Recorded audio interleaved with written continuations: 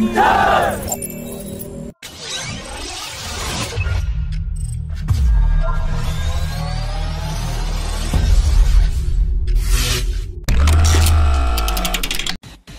Indian Air Force has cut down the projected requirement of medium-weight fighters from 210 units to 170 units, considering the parallel development and procurement of 126 units of 5.5 generation AMCA fighter jets.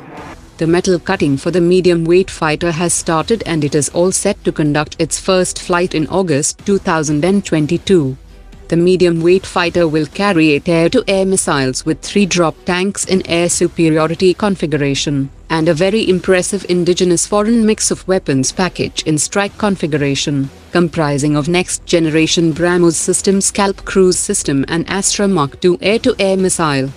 The Aeronautical Development Agency and other stakeholders in the Navy's twin-engine deck-based fighter program are pushing the ORCA fighter jet to the Air Force. But the Air Force Chief has made it clear that the AMCA and medium-weight fighter are the main priorities, and there is no incline towards the ORCA program, as it will require reinvestment in logistics and infrastructure to maintain a new type of fighter jet. The Indian Air Force would instead prefer a Block II variant of the medium-weight fighter that will come with advanced avionics and 5.5 generation technologies, which will also keep the cost of modernization much cheaper.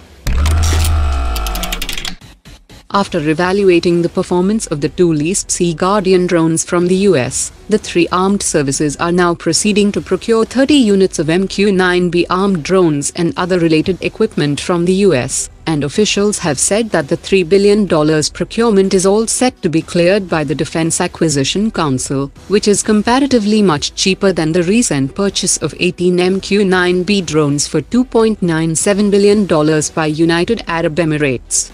The MQ-9B has an endurance of 48 hours and a range of more than 11,000 kilometers, and will come with 9 hardpoints that will carry sensors, laser-guided munitions and air-to-ground missiles. This decision comes just before the visit of U.S. Secretary of Defense Lloyd Austin later this month.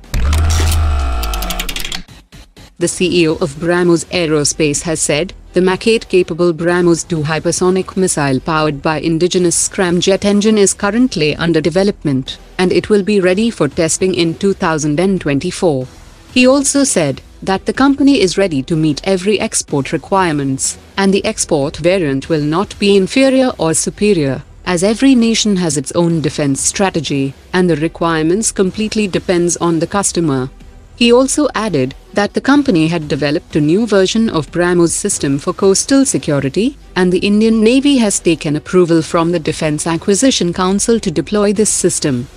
The test of the 800 km range Brahmos variant will be conducted by the end of 2021, while the Brahmos is also being re-engineered with reduced dimensions to create the Brahmos next generation variant that will be integrated on the Su-30 MiG-29 Tejas light combat aircraft medium-weight fighter and AMCA fighter jet.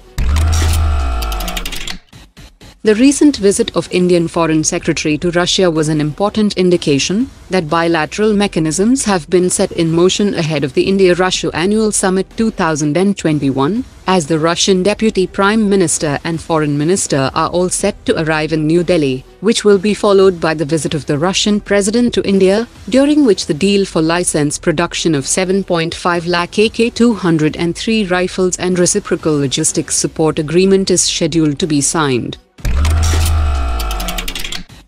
The ISRO will launch the GISAT-1 Earth observation satellite on 28 March by its GSLV-F-10 launch vehicle. The 2,268 kg GISAT-1 satellite is equipped with onboard high-resolution cameras and will provide real-time images of border regions and oceans for continuous monitoring.